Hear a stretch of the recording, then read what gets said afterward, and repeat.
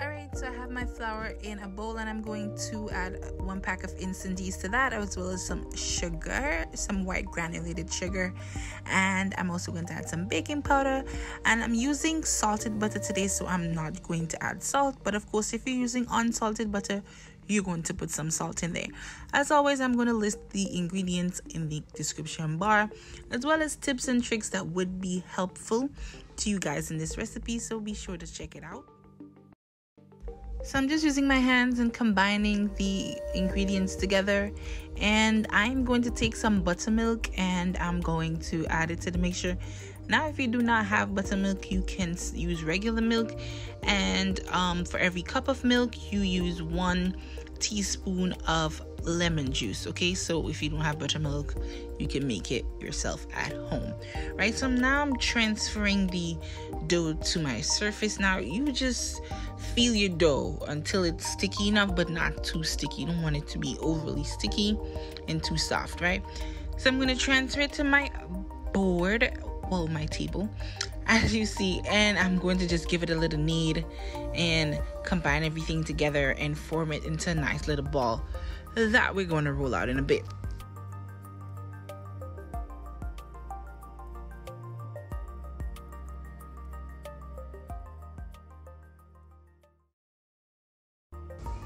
So I'm going to roll my dough out now, and I'm using my fingertips to kind of spread the dough a little, and then I'm going to switch over to my rolling pin and I'm going to finish rolling it out, because if I use my finger to spread it out, that would have taken me forever. So I'm rolling it out using my rolling pin.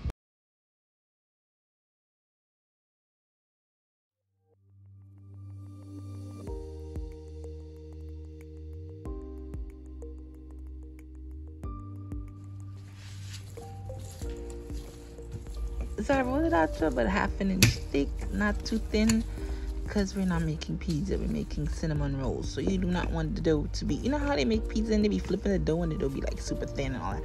No, you don't need it to be super thin, right? Then I'm gonna brush that melted butter all over there, kind of leaving like 1/2 inch away from the perimeter, because I feel like when you do that, it's easier to roll it, and like butter is just not oozing out everywhere, and it's kind of harder to roll it and stuff. So yeah, just brushing that on there. All right, so now we have the star of the show, or cinnamon sugar. I have a mixture of cinnamon and brown sugar. Yeah, yeah, yeah, yeah, yeah, yeah, yeah. Anyways, guys, as I said, I would list the ingredients in the description bar, so make sure y'all check that out. So yeah, just sprinkling the brown sugar all over the surface of our dough.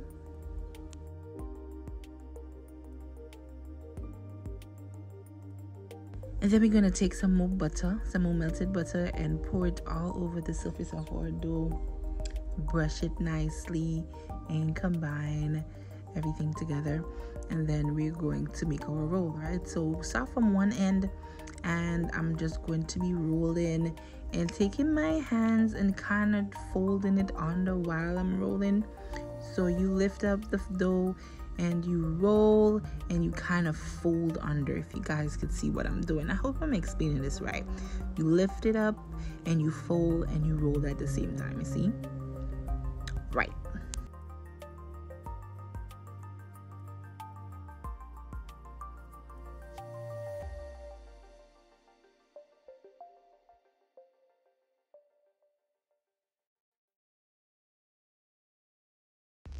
Just like so. And then we're going to cut our cylinder up. Now I probably could have gotten 10, but yeah, I didn't measure it and I didn't cut all the pieces equally. But you could get 10 rolls if you do cut it equally, but it's cool, you know, it's fine. You're actually going to cut it up into horizontal pieces like so. And then we're going to add it to our pan or baking pan, which I have lined with some parchment paper. You don't have to line it with parchment paper, but I just felt like doing that. So yeah, I'm going to add the rolls to there. You guys, if there's anything you want to see me make, please don't hesitate to let me know in the comments below. Talk to me. You know, let's have a conversation below. Tell me if there's anything you'd like me to make, and I'll hook you up. Right, so you're gonna put it in there, and then we're gonna cover it with some saran wrap, and we're going to let it rise for about an hour. So you cover it and let it rise for about an hour, and then we're gonna remove the wrap, and then we're gonna let it bake, right?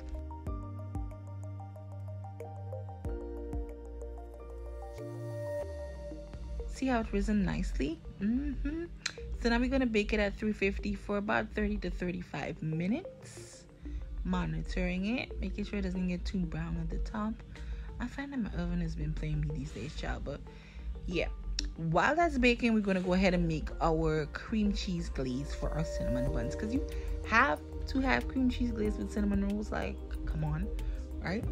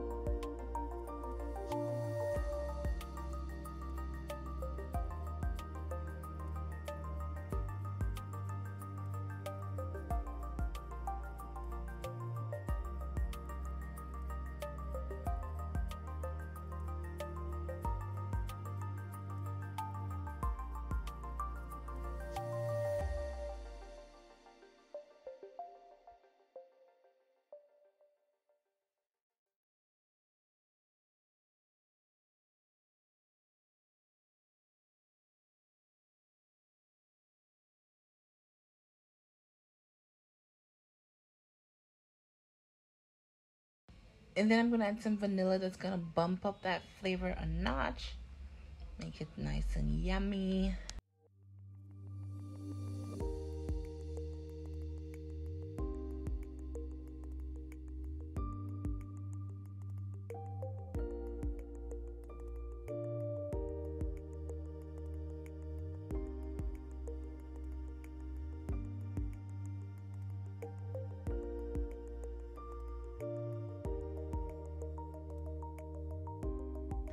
Now our cinnamon rolls are done, and then we're gonna pour that amazing cream cheese glaze on top of there. You guys, if you ever had cinnamon rolls, this recipe comes pretty close to it now, or pretty much almost the same, if I must say so myself. I used to always get cinnamon rolls at the mall, but you know, right now malls are closed due to the coronavirus, so hey, I can't get them. But I came up with this recipe, and I was like, girl, you did that. You did that. Now, I know you guys could see how soft this is. Just look at this. Just look at how soft and pillowy this is, you guys. You are gonna thank me for this, okay? You guys, you know what I'm about to say. Thank y'all so much for watching, and I'll see you beautiful people in my next video. Later.